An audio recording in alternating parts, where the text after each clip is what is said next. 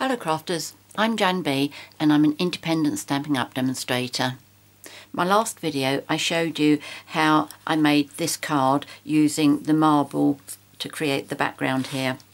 But I said that I would come back for part 2 to show you how I did the paper piecing for the actual image. So the paper pieces you're going to need for this is a scrap of the rose red and also a piece of your paper that you did the marbling on. First of all, I'm going to stamp the baby image onto the rose red, and I'm using Stazon ink. So stamp that onto there. And then I'm going to stamp the baby. I only really need the actual baby on this bit. And I will do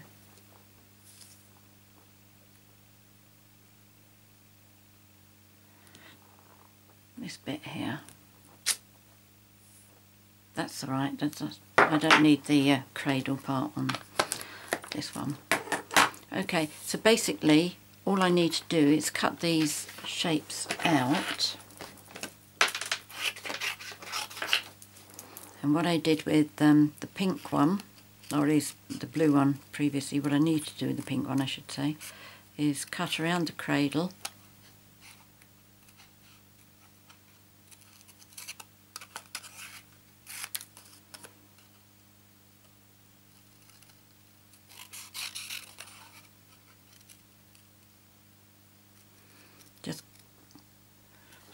I think I went off camera there, didn't I? Sorry. Just cut around the black line, as close on the black line as possible.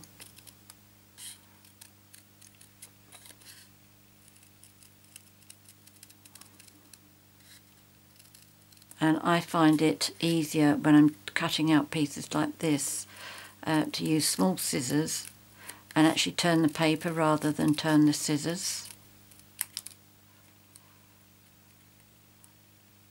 I know one of the ladies who comes to my classes, she finds it a lot easier to use big scissors.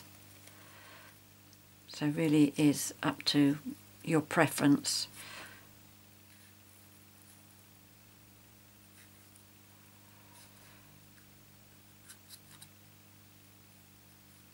Don't really need that bit, do I?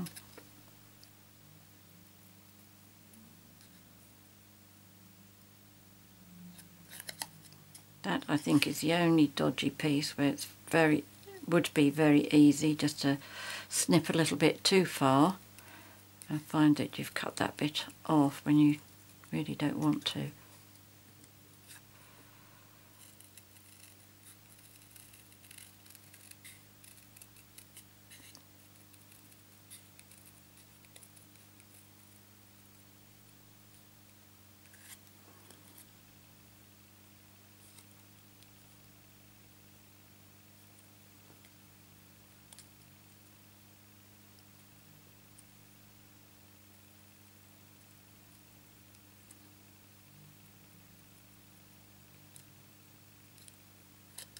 Oh, that's it. That's good.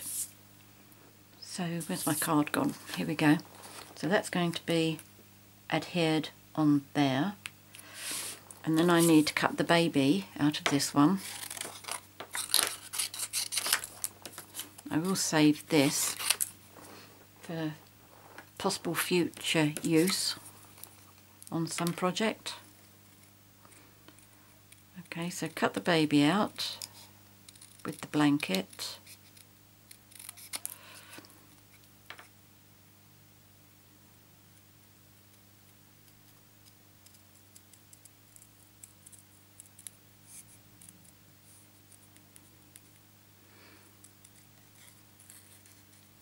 I know some people really don't like cutting out like this, but that's okay. If you don't like doing this, then obviously you can just colour the image in.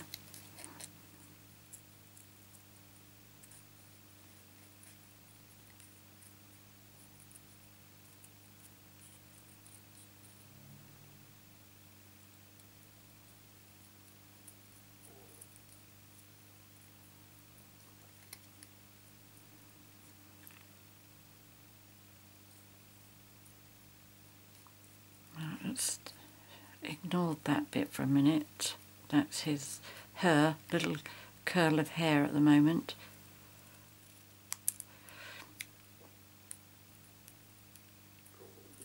I'll see if I can go back and trim it from this side. See if I go.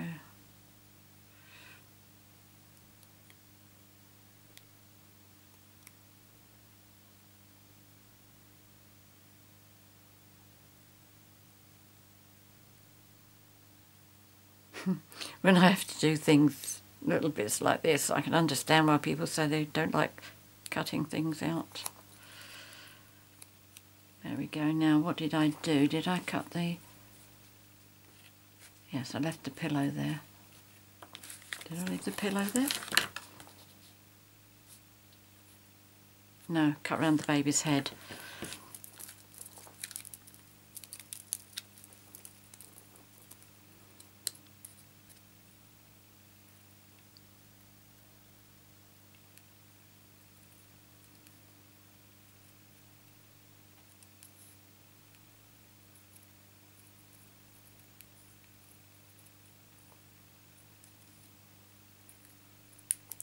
Right, there we go. So to stick these pieces on, I use our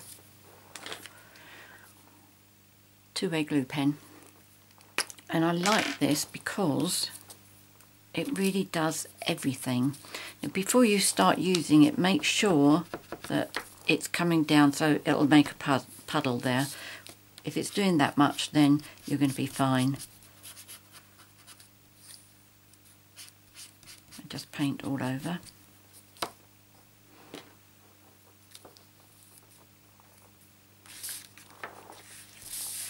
And then pop that onto the baby.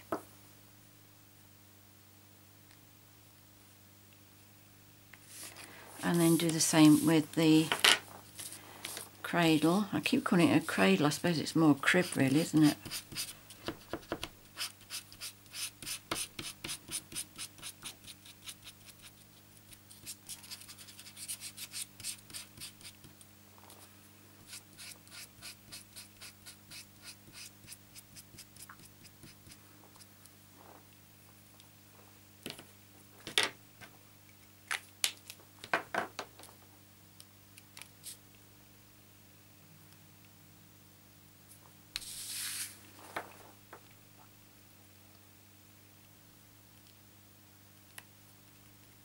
There we go.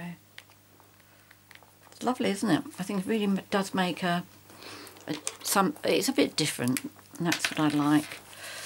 And then what I do is I use the marker pen in Pink Pirouette and just colour in the dots. The reason I've used my marble paper there is it just gives it a little bit of extra. It stops it being harsh white. Because all the background is being left as white, I wanted the baby and the blanket and everything to be softer. I'll go over it a second time just to get it a little bit darker.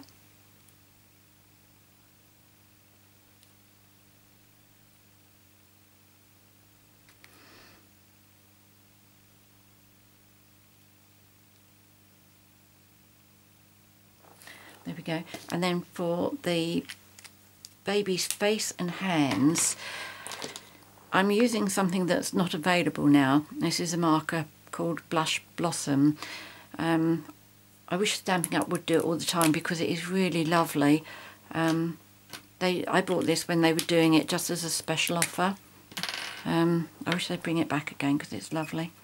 So what I do is I just colour a little bit onto one of my blocks. Really can't see it there at all, but I just tilt it to make sure that it's still there. Then I use one of our blender pens, just make sure it's clean, and then pick up the colour. And I do this because it does help to dilute it. And then colour the baby's hands and the baby's face.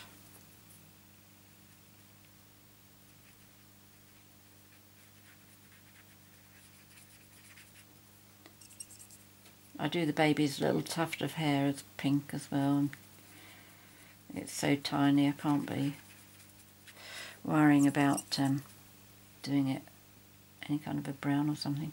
And then I just do 2 little circles to give the baby nice rosy cheeks. There we go. Isn't that so cute?